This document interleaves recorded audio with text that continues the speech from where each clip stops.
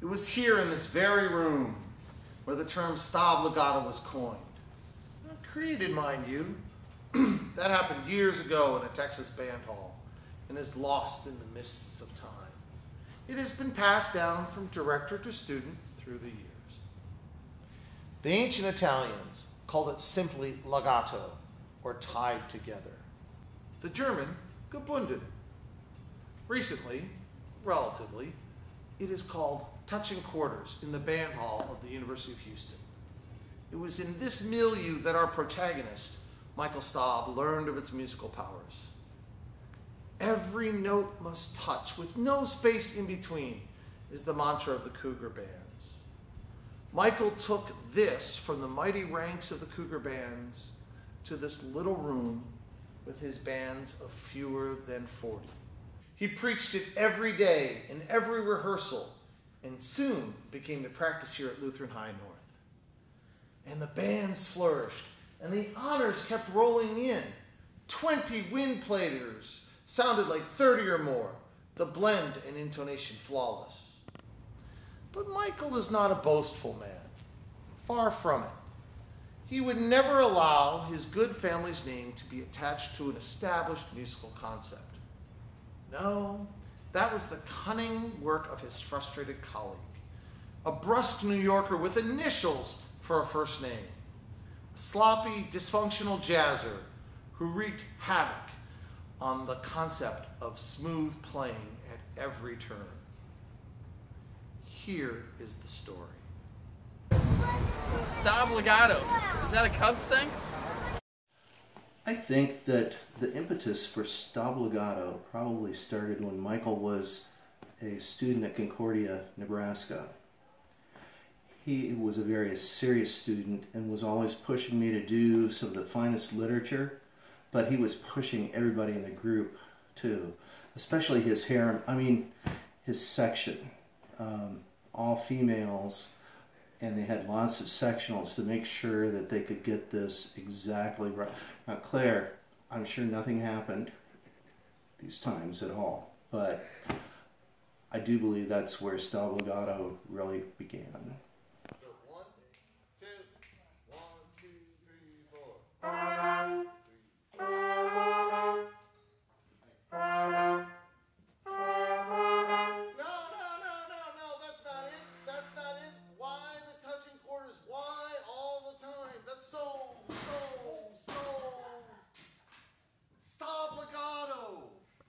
Staublegato. That's all it is. Staublegato.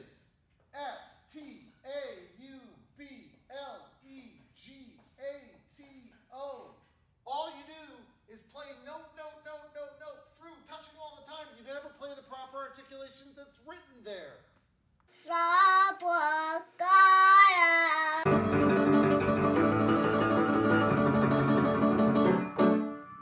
I have no idea what the Staublegato is. Staublegato? Sure, I've heard of it. I just read an article on the Louisiana Music Journal. I wish my students used it. Staublegato, roger that. I know what that is because my son's in a band at school, and his director harps on him all the time about it. Staublegato this, Staublegato that. But for me, as a contract pilot, it's a perfectly smooth day of flying with almost no time on the ground in between flights. Memories. I remember a legato, Michael. Always calm, laid back, easygoing, pretty smooth, but always on top of his music. He played lovely legato when it was written. He played lovely legato when it wasn't written, but it always fit the line of music. It always flowed. He was a great section leader. He taught many to be just like him. Very legato in all cases. Cannoli, Staublegato, as smooth as the feeling and the beautiful cannoli that my wife makes. Staublegato, of course.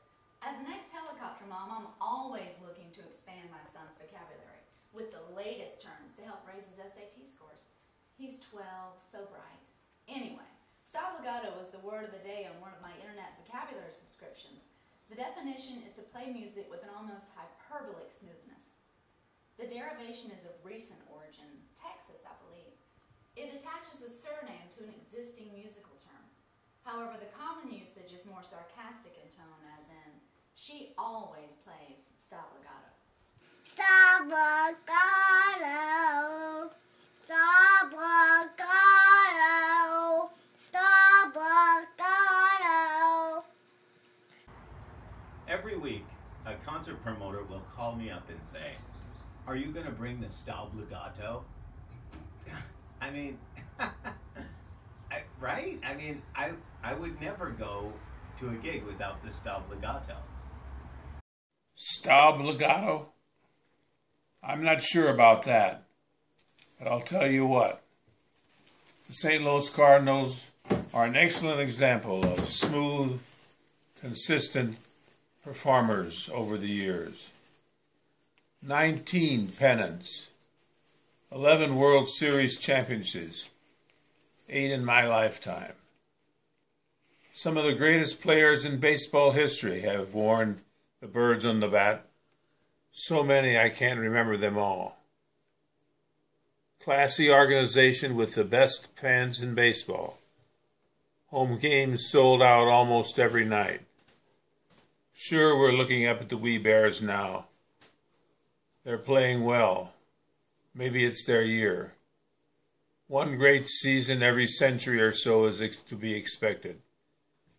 It still is only May.